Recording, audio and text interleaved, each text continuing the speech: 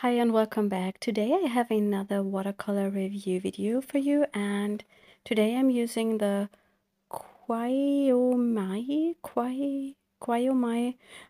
It's hard to pronounce that right, I think. The watercolors from Rubens, which are their student grade watercolors. And as always, you get a little paper that gives you some information, and these paints come in 24 colors with 12 milliliters tube. There is no swatch chart in this packaging, but you get all the information regarding the colors, which pigments are in, if they are light fast or not, are on the tubes. And there is also a little sign that shows you if the color is more transparent or more opaque. And here you see me just getting something of each paint out onto a piece of watercolor paper, and then we are going to swatch these paints. After color swatching, I will paint an abstract mixed media piece, including these watercolors and some other materials. And if you just want to see that, there is the timestamps are in the video at the bottom of the description.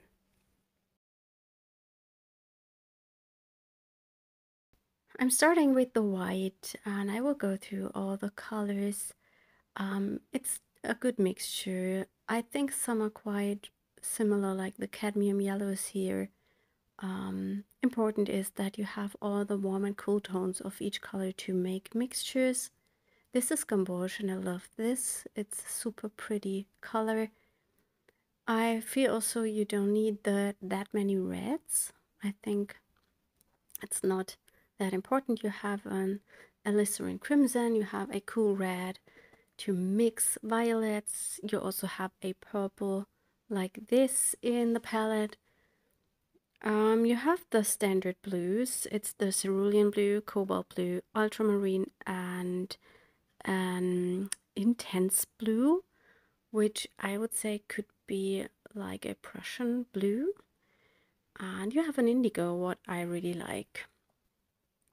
You have also some greens, the sap green, which looks a bit like a May green to me, a hooker's green light, and an emerald green.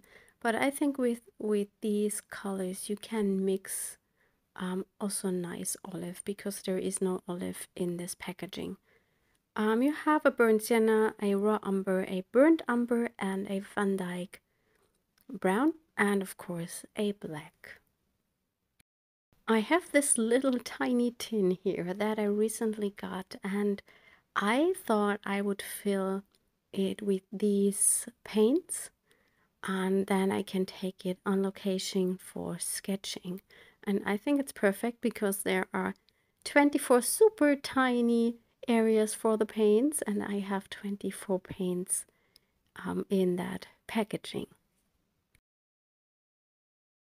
What I didn't know when I recorded this video was that from these watercolors there is also a paint palette, a watercolor palette with these paints in pens, which is really amazing for traveling. Obviously it's bigger than this one, quite a lot bigger, but it's very compact and it has a really nice feel and size. And I got this as a little New Year's gift from Paul Rubens.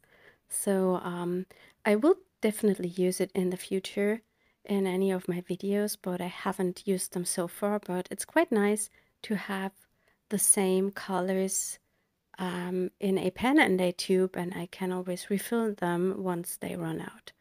But I think this tiny one is also quite lovely. For the abstract art journal page I use this painting from David Hockney as an inspiration, not the motif, but the composition, and that's a really nice technique that you can use. Just looking what you have with a painting that you like from an artist, and then transforming the areas to the to your art, to your paper, whatever you're using. And I just lay it aside so I can have a look at it and always reference the composition. And I'm starting out with also a product from Paul Rubens, and I got these some years ago. These are their metallic oil pastels, and of course I will link up all the products I'm using here in the video description, and you will also find a discount code from Paul Rubens in the description. I have put together a color palette that I really like, and I'm just putting some of the paints onto a ceramic palette so I can mix them easily.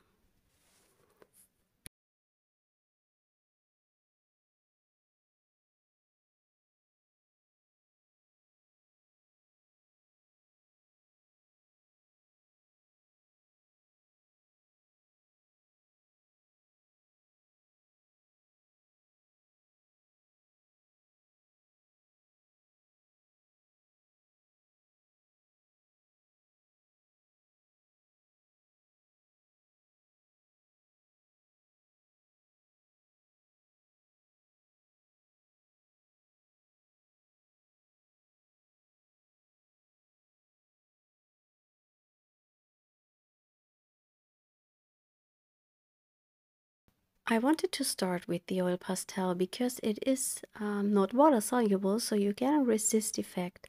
And I just had a look which color I wanted to use, and I'm picking that orange which matches the color palette I have just put together for the painting. And what I'm doing, I'm just making some scribbly marks on my page, and I'm a little bit defining the composition that I have in that reference painting I am using.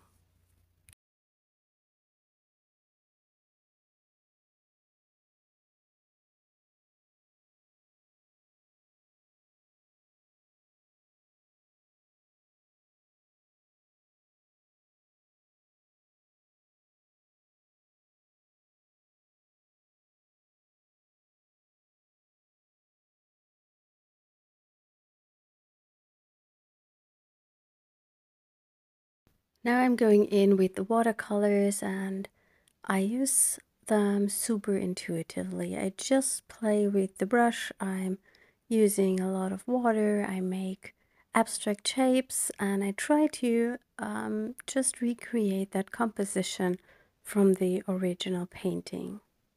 It's always a nice idea if you don't have a specific composition in mind. You just can maybe borrow the composition from some artwork that you are enjoying and that looks pleasing to you.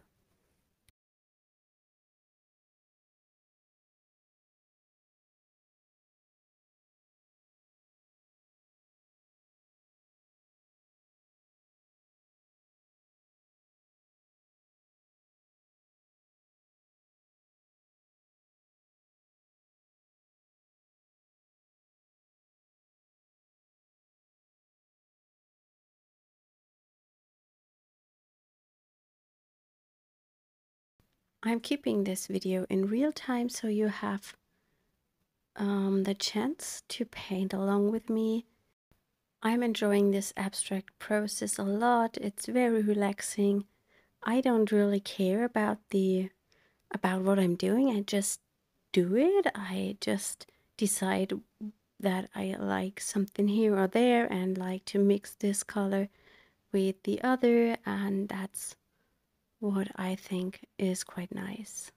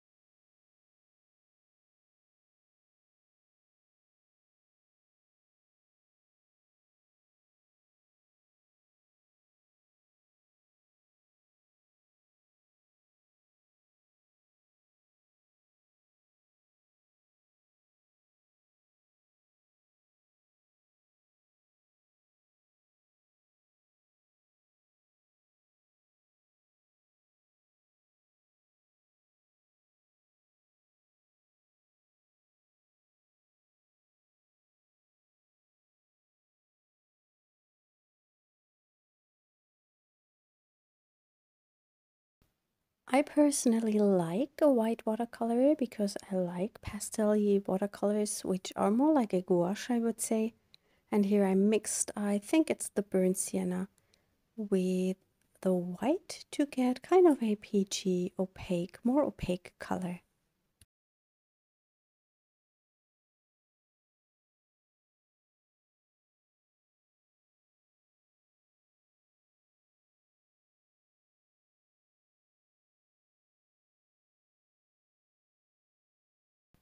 It always depends a little bit on the paper if you can layer watercolors easy or not. And I'm using a moleskin journal because I have it. I will not buy this one again, I think, because I'm absolutely not happy with the paper. Once it was dry, it never becomes flat again. And also the paints reactivate super easily on this paper. So I would not recommend it for watercoloring, and for sketching they have a better journal, not the watercolor paper. The sketching paper is quite lovely, but I have to use this journal, so I'm using it. And once it's full, I will not repurchase the watercolor book. I think also for mixed media, it's a bit too not good enough because of the warping of the paper and that it does not get flat again. I just don't like that. This should be the gamboge that I'm using here, which is quite similar to an quinacridone gold, which is a color I use quite often in my work because it's so transparent and such a beautiful orangey warm tone. And combined with turquoise or blue, it mixes the most beautiful greenish colors. And here you can see what the problem with the paper is. You get these areas where the water sits and these puddles, and you always have to take care a little about that. So yeah.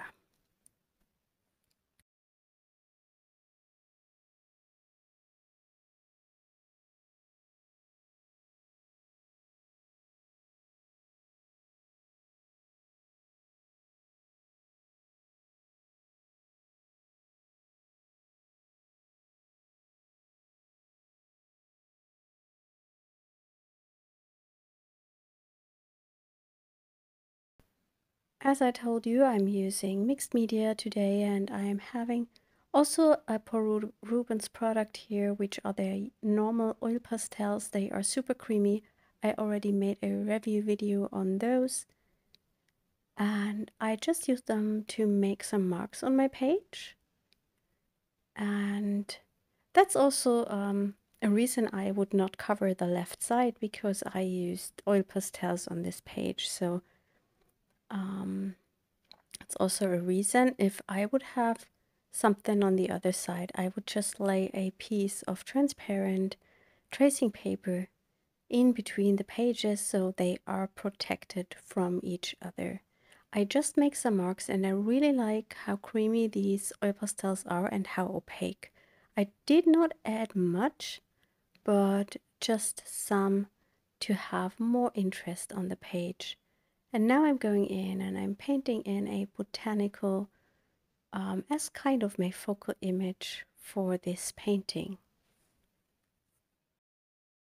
And what I've done here, I have mixed kind of a very dark turquoisey color with the colors from the set.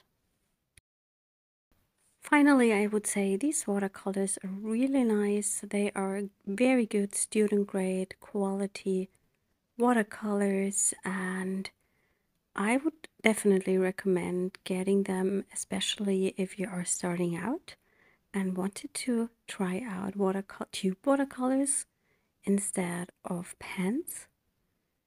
And it might also be a really nice gift for someone who thinks about getting started with watercolors.